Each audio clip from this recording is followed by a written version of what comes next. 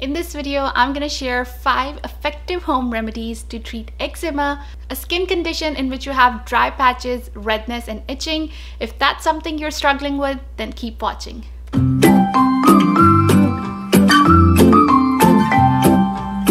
Hey guys, I'm Dr. Sidra, a pharmacist who's passionate about health, pharmacy, and beauty. And if that's something you're interested in, then subscribe to my channel and I'm sure you're gonna love it. Alright, so let's talk about eczema.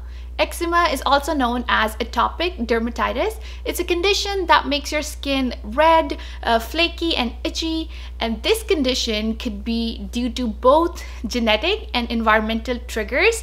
It could be as simple as just excess dryness of skin, or it could be as severe as your skin actually cracking and bleeding. So before I dive into my tips on healing eczema, I want to make a quick disclaimer that eczema can be really bad. It's a serious condition which should be treated by dermatologists, but I get asked questions from my patients at pharmacy all the time, and I know some people don't have access to dermatologists, and there are people who search eczema remedies on YouTube. So to make it easier for you guys, I put together 5 pharmacist recommended tips to heal eczema. So without any further delay, let's talk about tip number 1.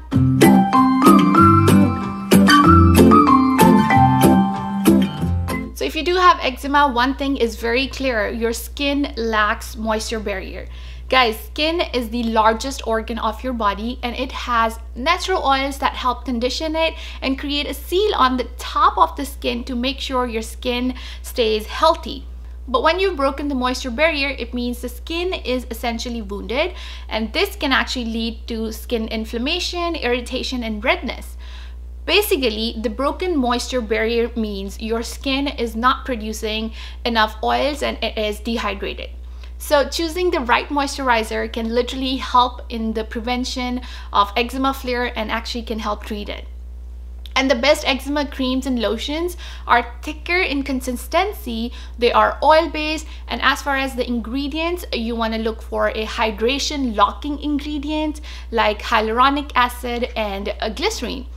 Also, you want skin protective ingredients like ceramides, petrolatum, or oatmeal. And of course, there are some ingredients that you want to avoid like fragrances, retinol, exfoliating agents, which could be your glycolic acid, lactic acid, and salicylic acid. So absolutely avoid these ingredients because they can dry your skin and that can further exacerbate the condition. So I've been recommending my patients with eczema to use Aveeno eczema therapy. CeraVe and La Roche-Posay moisturizers are also good ones. So you can pick any one of those. They're all drugstore. You can find it at Walgreens, CVS, whatever store you prefer. And if you are looking for a more natural solution, use coconut oil. Coconut oil is the best. I ingest it, I put it on my skin. It's like an all-in-one conditioner for your body and your skin because it's not only a natural moisturizer, but it also has antibacterial properties. And that's an added benefit because with eczema, the inflamed patches of the skin may crack and ooze, and that can allow bacteria to enter into the skin. So coconut oil will, like I said, not only moisturize your skin, but it can also act as a protective barrier against bacterial infection on the skin. Just make sure apply coconut oil onto your damp skin to lock in that moisture, and choose a virgin or cold pressed coconut oil because that's not processed and is free of chemicals. One thing I want to point out here is with eczema, we don't have a cure, meaning we don't have something that's going to stop or cure the itching or just the dry skin. But what we do have is different remedies to control the symptoms and prevent the flare-up. So that's why I have compiled these 5 tips, as these are going to actually control the flare-up of your eczema. With that being said, let's talk about tip number 2.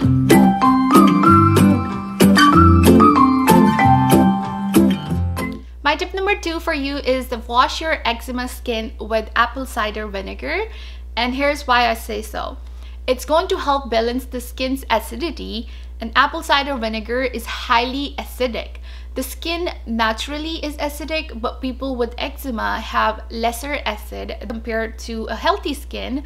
So this lesser acid is kind of going to decrease their defense system. So applying diluted apple cider vinegar can actually help balance that skin's acidity levels. But remember, I said diluted apple cider vinegar because concentrated one can actually burn your skin.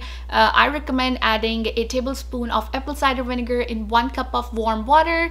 You can actually soak cotton or gauze and put it over the eczema rash. You can cover it with a bandage or just a piece of cloth and leave it on for 3 hours, then wash it off and apply moisturizer right away.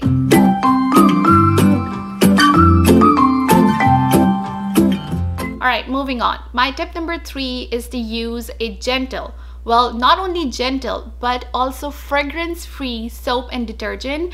See, many body washes and cleansers contain detergent because that kind of help create that soapy leather. And such detergents or other lathering agents can actually dry out the skin.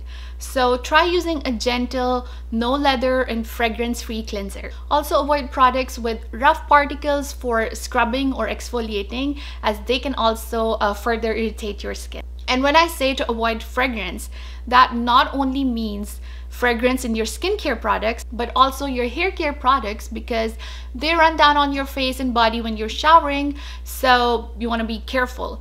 Also avoid the fragrance in your laundry detergent. See, a lot of these detergents and fabric softeners are loaded with fragrance, and I know they add freshness to your clothing, which I like it, there's nothing wrong in that. But see, your skin is constantly in contact with that clothing, and if you have eczema, your skin is already sensitive, so this harsh fragrance in your clothing is going to irritate your skin and trigger eczema.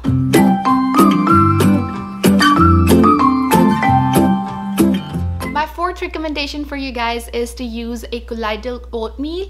You can add that to your bath, or you can use it as a paste on your skin. Colloidal oatmeal is basically made from finely grounded oats. It helps calm and soften the inflamed skin. It prevents the water loss from your skin's top layer. It also acts as a moisturizer and a gentle exfoliant for your skin. The colloidal oatmeal is actually available in a cream or powder form. If you are going to use cream, you simply apply it on your skin, and if you prefer the powder form, you can add that powder to lukewarm water and soak in for about 10 to 15 minutes. After you bath, you pat dry your skin and apply a thick layer of hypoallergenic moisturizer that has high oil content, because you want to do anything and everything to lock in that moisture of the skin.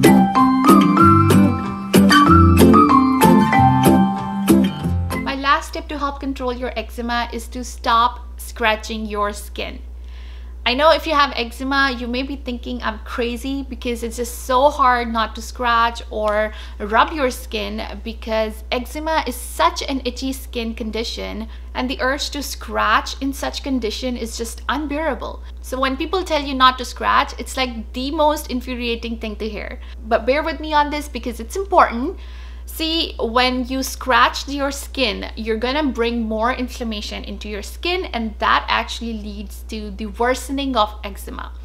You're basically now entering into an itch and scratch cycle, which just goes on and on and on. So my tip to deal with it is to apply a moisturizer or just honey on your eczema skin. Honey is a natural antibacterial and anti-inflammatory agent, and people have used it to heal wounds for centuries. Also, honey boosts your immune system and leaves it soft and soothing. So the next time you have the urge to itch, just dab a little bit of honey onto your skin, and it will not only soothe your skin, but it will also kind of form a physical barrier for you. And now that you have honey on your skin, you don't want to stick in your fingers and get your fingers all sticky and yuck. Alright, so these were some of my tips to control eczema. The bottom line is most eczema comes and goes over time. Atopic dermatitis is usually worst in childhood, and it kind of improves as you age. But if your eczema is severe or does not respond to your home treatments, it may be a good idea to see a doctor, because a doctor may prescribe steroid creams or just some other prescription medications to treat the inflamed condition of your skin. I hope this video was helpful for anyone who's struggling with eczema. Please like this video and share to spread the word and help others in need. And finally, don't forget to subscribe to stay up to date on more awesome content on health, pharmacy, and beauty. I'll see you guys next time. Bye!